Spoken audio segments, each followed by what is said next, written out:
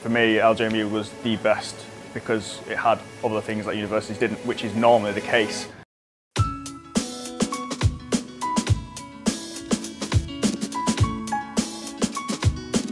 For me, I've always wanted to be an architect, but when I got to university, it was a bit different on the course.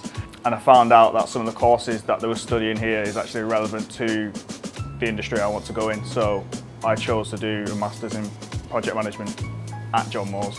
And yeah, I'm getting a lot out of it, to be honest. Like I said, it's got a lot of modules that you need in the industry. The computers they have here, the software they have here, there's absolutely tons. I mean, you've got 2 major libraries.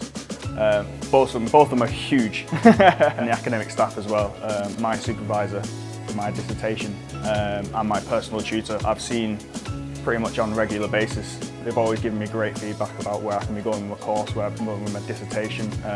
It's a lot better than other places I've seen, to be honest. For me, the highlight was getting to work with other people and obviously meeting other people on the course as well. Yes, I would recommend Liverpool to study in. It's the culture around Liverpool as well. So obviously you've got Chinatown. There's always great places to go around sightseeing, places to eat as well. Liverpool's quite renowned for good restaurants as well. But as I said, probably the nightlife's probably the best thing about Liverpool, yeah.